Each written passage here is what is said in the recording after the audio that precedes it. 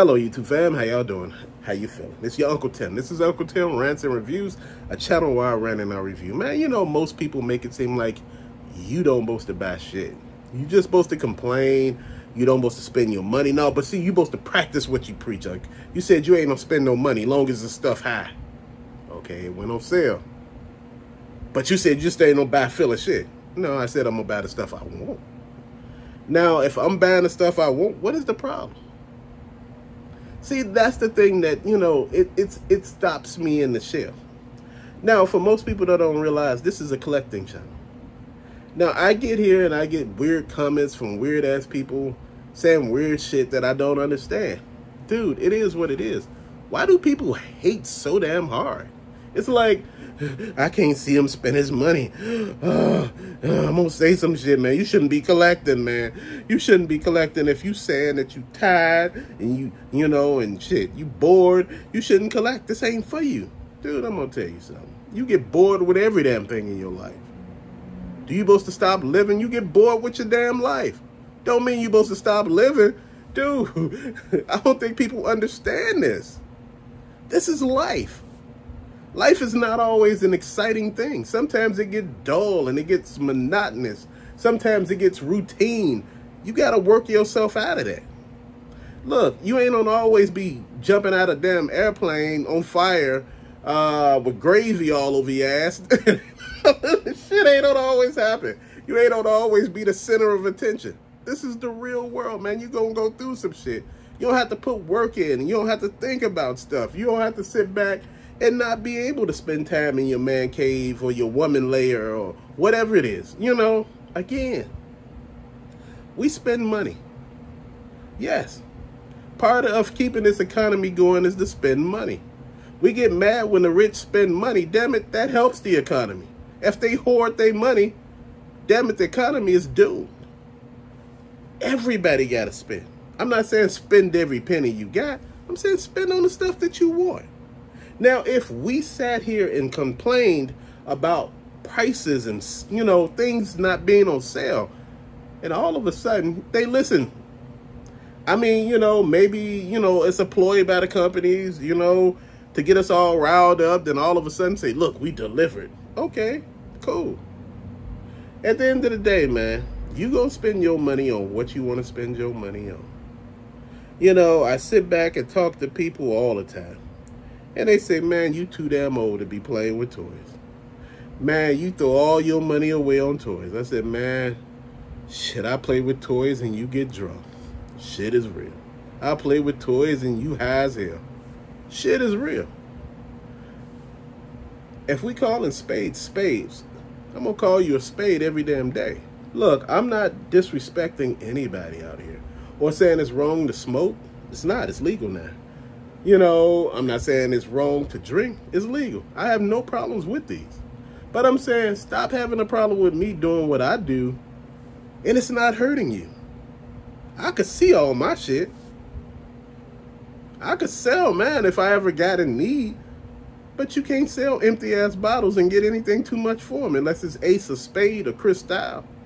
You ain't gonna get no money for a Krog, at least. One of them three. Dom Perignon, probably. 4. Where people will buy a bottle just to stunt. But anything else, I can't see. See my point? This is what I'm talking about, man. It's like people don't understand. I tell people to stay in their lane. You know what? One of the biggest problems that YouTubers have is people trying to take them out their lane and knock them down a peg. We shouldn't be trying to knock each other down a peg. We should be building each other up. When you see deals, man, and it's some shit you want, you know, a lot of people have been complaining about the G.I. Joes being too high. Hell, they had a deal, Scarlet, Recondo, Duke, and all of them was nice. They were nice prices. Dude, like I said, you can't get it for pennies on a dollar all the time. You can't get it for 20 damn cents. I know we all want it for a nickel, but it ain't gonna always happen like that. You know, sooner or later, you might have to pay for some shit. This is the real world. No one cares that, you know, you don't want to spend full price. Because they don't give a shit that I don't want to pay full price. So I'm pretty sure they're not caring about anybody else, man. We got to do this right. We too busy worried about other people. We too busy trying to tear each other down instead of building each other up. Oh, man, you just need to take a break, man. You buying too much. See, you got a problem. See, that's the thing. You got a problem, and you need to stop. You shouldn't have no toys. See, a collector should only have 5 toys. You'd be like, the fuck you collecting? Like, thoughts? Opinions? Like, if it took you 10 years to collect 5 damn toys, you ain't a collector. You just somebody who just pick up stuff when they see it. Dude, collectors buy. That's the whole point. That's the whole thing.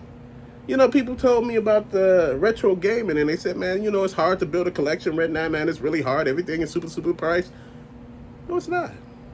Not everything is overpriced. You know, you can start a whole damn collection on filler games. Half of them damn games are fun. Everybody wants all the top name games and every damn thing else to put on shelves to show the, see, I got that game. Now, you'd be like, what does it play like? Dude, long time ago, I was in a union. And they have union meetings. So I would ask people, I said, man, what is the union meeting about, right? Oh, man, they had this food, they had that food, they had this other food. And I'm like, but what did they talk about? But they had this other food. So I asked 2 other people, and they all told me about the food. So my whole point was, they could have said, look, we gonna poison all the food, and let's see who eat it. Dude, if you're not there on business, you just playing.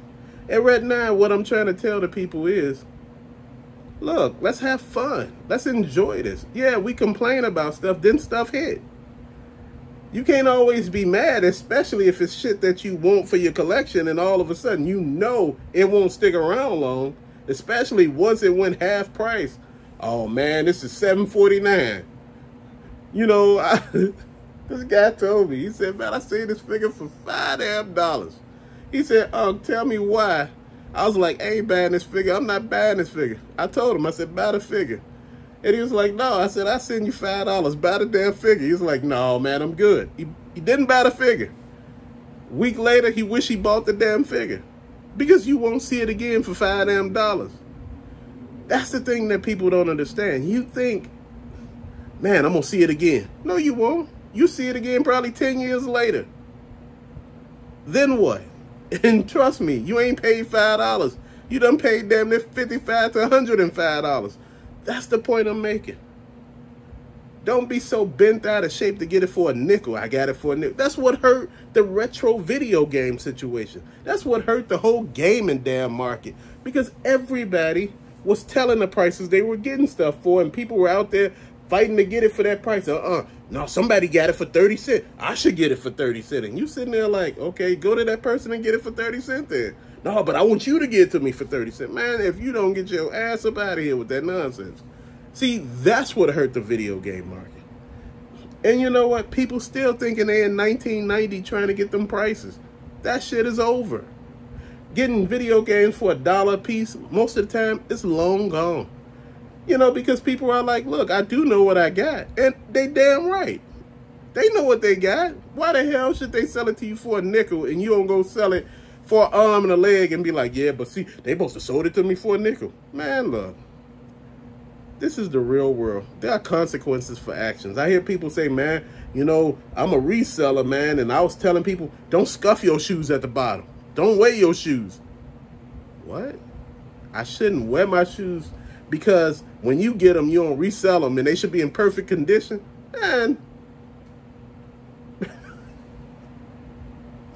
man, don't write your name on the games, because when I get them, I'm going to have to put some work into it to get your name on. So you telling me you got to do some work to make some money?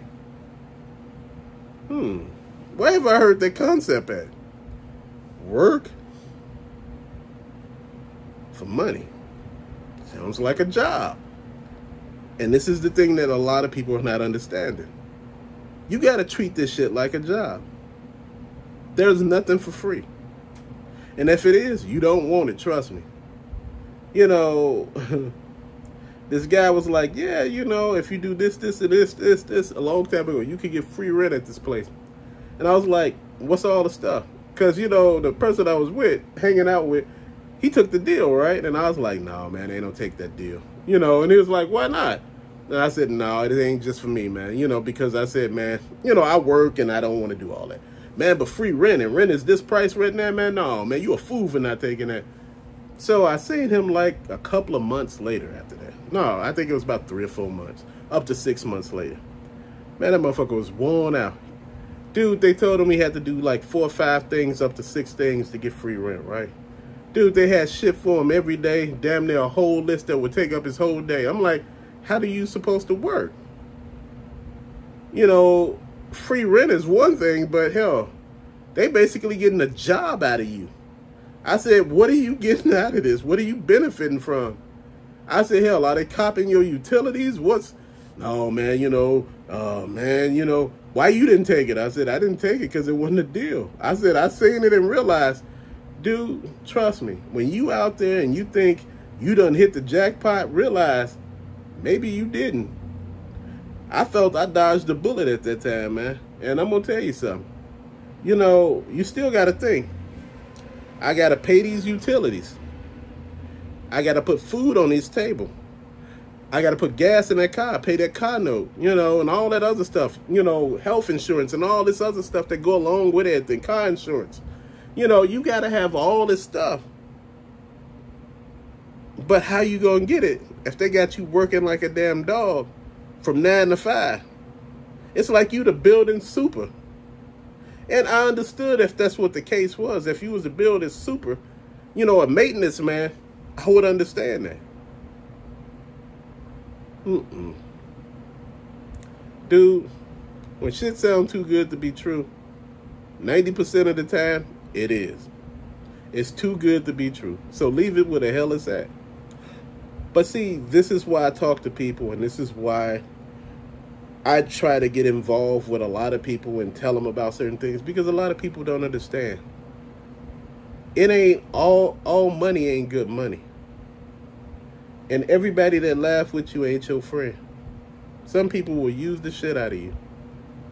They realize you don't know no better, so they gonna keep on using you. This is why I say, pay attention to what you see happening, man, and let it ride like that, man. But till latest, your Uncle Tim. Peace out, fam.